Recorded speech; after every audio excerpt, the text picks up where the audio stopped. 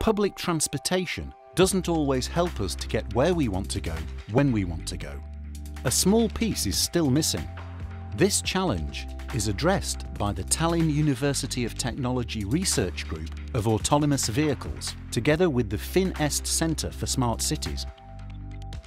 TalTech is developing autonomous vehicles that are last-mile vehicles, meaning they get you to work and school in the morning, and to the cinema or home at night, even if you live past the last bus stop or beyond the city borders. Self-driving cars and buses extend the transportation grid of the city through a demand-based system. Last-mile vehicles are there just when you need them, reducing congestion and saving energy.